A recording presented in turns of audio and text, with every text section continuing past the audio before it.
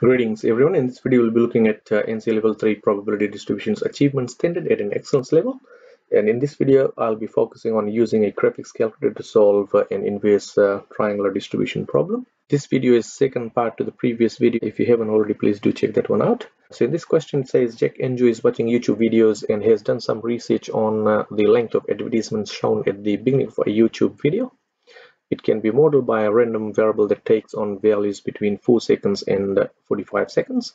The most likely length of advertisement is 17 seconds. Using an appropriate probability distribution model, the first question says calculate the probability that two randomly selected advertisements are both longer than 35 seconds. I've already done this question in my previous video. If you haven't already, please do check that one out. And in this video I'll do part 2 of this problem. It says Jack wants to use this information to find the median, and the question says calculate the median length of the advertisement. So in this case we're given three parameters: minimum value 4 seconds, maximum 45 seconds, and the most common value of 17 seconds. We asked to find the median, and we know that median will capture 50%. So this will give us the area that is already given, which is 0.5. So we already given the probability of 0.5.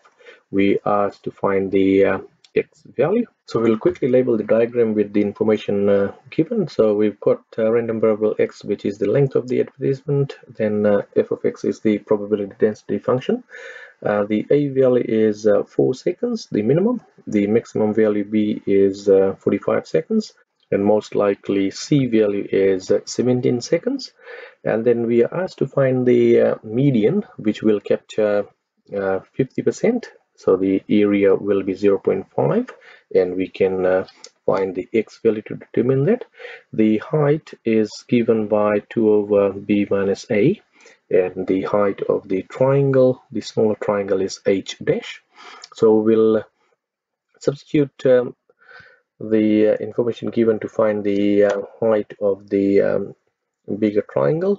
So the height is given by 2 over b minus a, and b is 45, a is 4, so that simplifies to 2 over 41, which is 0.0488. Then we'll use similar triangles to find the height of the smaller triangle, which has an area of 0.5. So you can either use similar triangles or f of x formula. F of x formula is given in your assessment, so you can use that.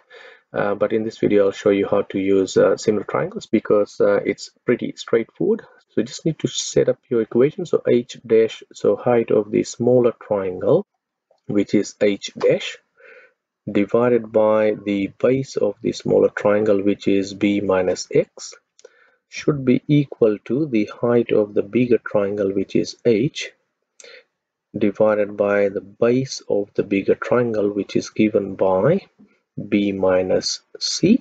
So once I've got that information, I can start substituting. So h dash is equal to 45 minus x, and this x is unknown. This x will be our median value, is equal to h, which is the height of the bigger triangle, and we have already calculated the value, so easy to substitute. 0.0488 divided by the values b minus c. So b is 45, so 45 take away c value, which is 17. So once I've done that, this simplifies to h dash. So we take 45 minus x on the other side, because we are finding the value for h dash. So that is equal to 0.0488 times 45 minus x. It's divided on this side. I'll take it on the other side and multiply. So times that. Whole thing's divided by 28, the difference between 45 and 17. Now I can simplify this here, because these are just the numbers there. 0.0488 divided by 28 simplifies to 0.00174 into 45 minus x. Now this is the h dash, which is the height of the smaller triangle. Then using the area, which is 0.5 for the median, because median captures 50%, and the area is given by half the base times height, and in this case area is 0.5, so 0.5 is equal to half the base. So base of this triangle here is 45 minus x. So 45 minus x times the height of this triangle here. And the height of the triangle is we calculated earlier. We just substitute it here. So 0.00174 times 45 minus x. Now I can get rid of this half by multiplying both sides by 2. So very easy to do that. So 0.5 times 2 will give you 1. So 1 is equal to 45 minus x times 0.00174 times 45 minus x. So I can quickly rearrange, this is a constant here, I can move it in front. Not required though, you can still use equation solver and solve it from there, but it's easier to do it this way. So 1 is equal to 0.00174 times 45 minus x into 45 minus x. I don't have to expand and simplify and what have you. We'll just grab a graphics calculator, go to equation solver, and then from there I'll show you how to solve this. Pretty straightforward. From main menu, go to equations,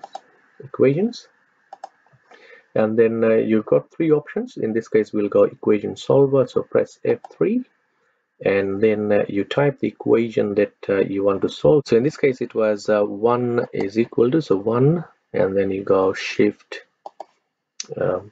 point, which is equal sign. So 1 is equal to 0.00174 times we had 45 minus x. So 45 take away x theta t. Please note that x theta t is the unknown variable on graphics calculator. So 45 minus x into 45 take away x theta t, and then you close the bracket, and then you enter execute twice, and this gives you the value that we are after, so 21.03. Now once you've got the final answer, then you write a sentence in context. So in this case the median length of the advertisement is about 21.03 seconds. Hope this makes sense. I'd suggest you can pause the video and do this yourself. Using equation solver is pretty straightforward, but you will need to be careful when you are writing the equation. You need to use x theta t function to denote the unknown variable x, and you should be able to get the right answer. Thanks for watching. I'll see you guys in the next video.